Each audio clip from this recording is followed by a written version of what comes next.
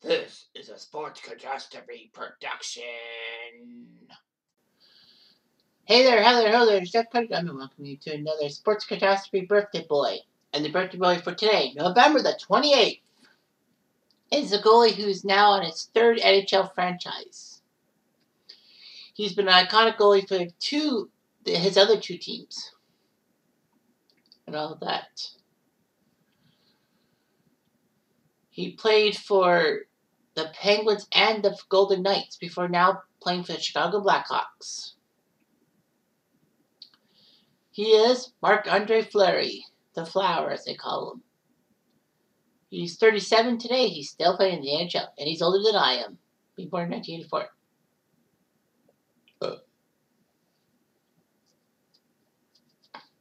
Marc Andre Fleury would play in the Quebec Junior League for the Cape Breton Screaming Eagles. That still exists to this day. So he did very well for himself. He got a silver at the World Juniors in 2003 and Quebec second team All-Star. He was chosen first overall by the Pittsburgh Penguins. The Penguins got the pick because Florida was supposed to pick first, but the Penguins wanted Fleury and traded their third pick and the 55th pick alongside Mikael Samuelsson to Florida to get the first and 73rd pick. So Fleury became the third goalie to be chosen number one in the NHL draft after Michel Place in 1968 by the Canadiens and Rick DiPietro in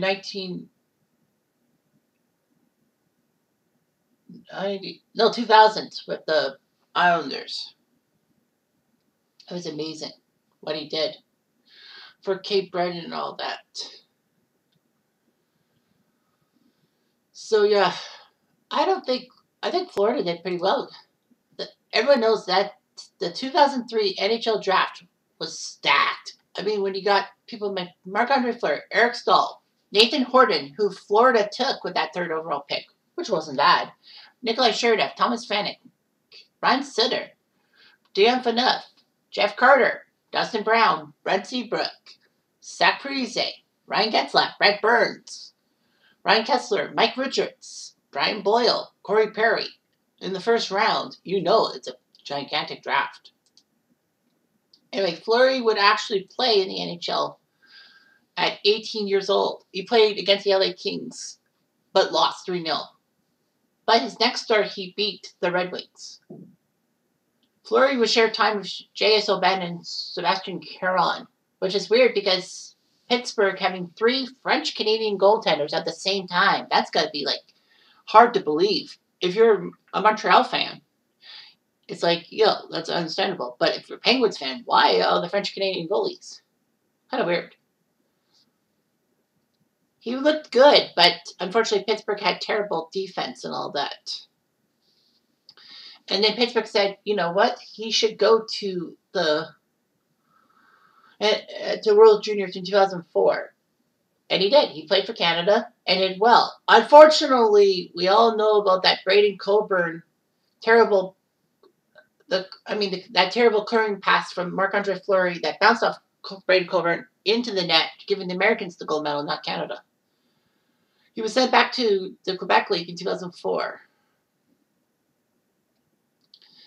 It was basically that Fleury's contract bonus was a factor for him to go to Cape Breton. And remember, Pittsburgh was really in financial trouble at that time.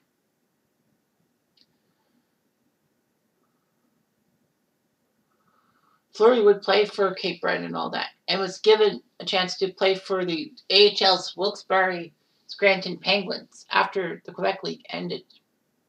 Fleury would be in the AHL after the NHL had that labor dispute. Once NHL play resumed, he was in the minors, but then he was replacing an injured Jocelyn Thibault. Man, well, this was with Pittsburgh and French Canadian goalies at that time. Anyway, he would switch on and off from from the AHL to the NHL and all that. It was terrible. The Penguins gave up 316 goals despite having Mario Lemieux and Sidney Crosby on the team. Fleury would compete with Sebastian Caron and Thibault for the starting goalie. Like I said, Why the French-Canadian goaltending things? Anyhow, Fleury would do much better, in a sense. He actually ended up winning his 40th game for the Penguins in 2007, like 40th win in the season. Only the second goalie in Penguins history to do that. The other goalie, Tom Brasso. But he would break Johan Hedberg's record for most games and minutes played. So yeah, so he played a lot of games for them.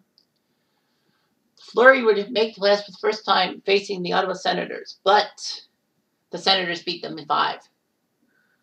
Fleury did fantastic in 2008, getting the Penguins to the Stanley Cup Finals.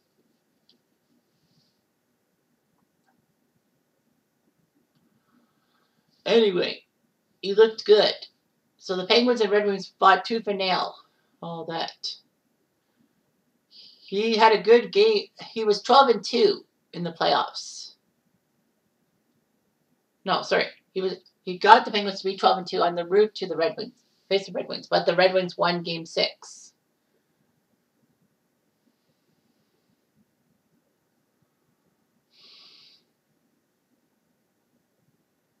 And of course, the Red Wings won the Cup. So Fleury did get a new 7-year deal after that season. With a 35-win season in 2009, he helped the Penguins get to the Stanley Cup Finals yet again to take on the Red Wings. But this time, the Penguins changed the narrative. After losing to Detroit in 6 games, they beat the Red Wings. Although in Game 7, I mean, Fleury made a couple of huge saves in the final 5 seconds of Game 7. Zetterberg had a chance to score, and Nick Lidstrom had a chance. But Fleury dove to save the puck and give the Penguins the Stanley Cup. Great job by him. Fleury would get another 37-win season in 2010, helping the Penguins finish 4th in the Eastern Conference, but were shocked by Montreal in round 2 and in the repeat chances. Marc Andre Fleury looked hot and all that. Unfortunately, in 2013, Fleury had a bit of a drought. Even though the Penguins moved on, they decided to move forward with Thomas Faucon to play the remainder of the 2013 playoffs. And Boston swept the Penguins in the conference finals. But they still think that Fleury looked pretty good and all that. Marc Andre Fleury looked good.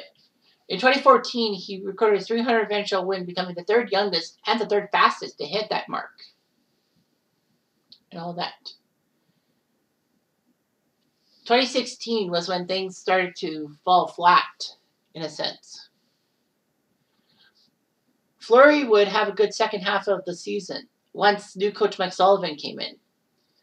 But he would have a season-ending concussion. With Matt Murray in the net, the Penguins qualified for the playoffs.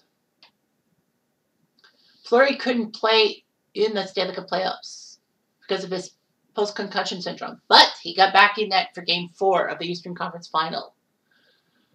He subbed in for Murray, and he started Game 5, which the Penguins lost in overtime, and then they decided to go with Matt Murray for the remainder of the season, for the series. Getting the Stanley Cup was won with Matt Murray and not Marc Andre Fleury.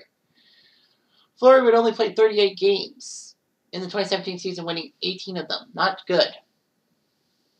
But Matt Murray got injured before the playoffs against Columbus, so Fleury had to come in and did well and all that. They took care of the Blue Jackets, and the Penguins beat the Caps in Game 7 of the second round. They would face Ottawa in the conference finals.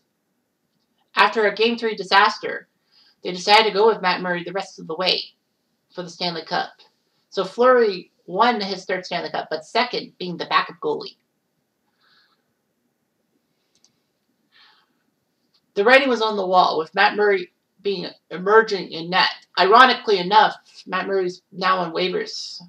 Ottawa put him on waivers. But anyway, Fleury decided to waive his no-trade clause and no movement clause to be left exposed. And Vegas decided to pick him up in the expansion draft. The Penguins also traded their 2nd-round pick in the 2020 entry draft as an incentive for Vegas to select Fleury in order for the team to be relieved of a $6 million cap hit. And the Golden Knights' first game was against Dallas, which he helped them win 2-1. Unfortunately, he had a knee to the head a couple days later. It was put on long-term injury reserve.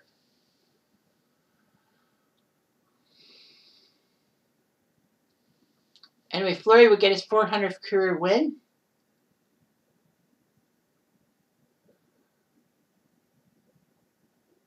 And it would be good.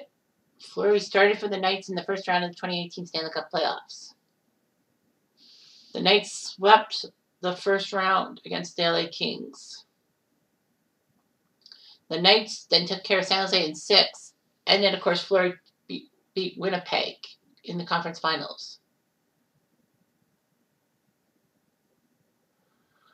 Marc Andre Fleury was in net for all 5 games of the Stanley Cup final against the Washington Capitals, but unfortunately Washington just wanted it more. Fleury would resign with the Knights on a 3-year deal. He looked pretty good for that. Unfortunately for Fleury, Game 7 of the first round series in 2019 against the Sharks would be huge. Vegas was looking good. They were up 3-0, and then a controversial 5-minute penalty for Cody Eakin, who cross-checked Joe Pavelski. On that 5-minute power play, San Jose would score 4 goals, and the Sharks would win that game. They couldn't find a good backup for Fleury in 2020, so they had to keep him playing. But Vegas would trade for Robin Leonard, and Fleury and Leonard would be a tandem. He was basically Leonard's backup as the Golden Knights went to the conference finals, losing to Dallas. And Fleury bounced back. He was actually given the Vezina Trophy and for his performances. So he's the defending Vezina winner, yet he's in Chicago. Why? I don't know. But anyhow, the Golden Knights needed salary cap space. So Vegas decided to trade Fleury to Chicago for a minor league forward, making Fleury the first goalie since Dominik Hasek to be traded as the defending Vezina Trophy winner. That doesn't make sense. I don't know. Hasek was dealt as defending winner? Anyway, Fleury was not notified by Vegas, and he learned about it on Twitter. So he contemplated retirement. But Fleury decided to stick with his guns and play for Chicago. And unfortunately, Chicago hasn't really done too well. Fleury, of course, did a decent job and all that. He did win the gold medal. He did win a gold medal for Canada at the 2010 Winter Olympics, but the goaltending duties were split between Martin Brodeur and Roberto Luongo. He was the third goalie, so he got a gold medal still. So, yeah, Fleury would marry his longtime girlfriend in 2012, and they have 2 daughters and a son.